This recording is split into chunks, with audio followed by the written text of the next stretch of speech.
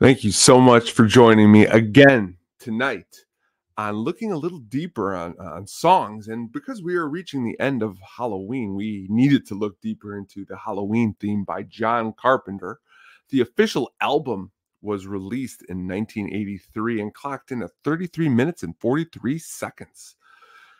Also, they've released two additional releases since then in later years that added on more minutes and more tracks. So dig deep into those very awesome releases.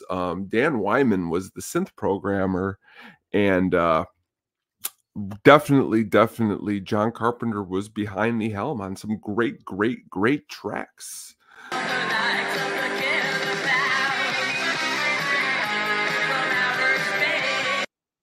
The Dickies, man, they had that song, The Killer Klowns from Outer Space.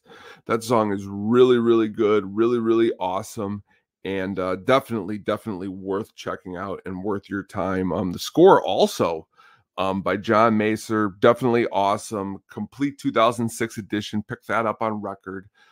Definitely worth all of your time if you are doing that. Also worth your time is the Ghostbusters, Ray Parker Jr., the music video. Lindsey Buckingham was supposed to do the song, but did not.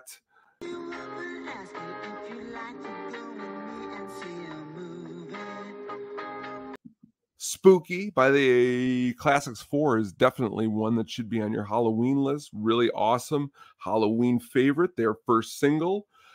Thank you so much for joining me here doing this. Had a blast talking Halloween stuff. Please check out this week's episode where we will be definitely digging deeper into more awesome Halloween tracks.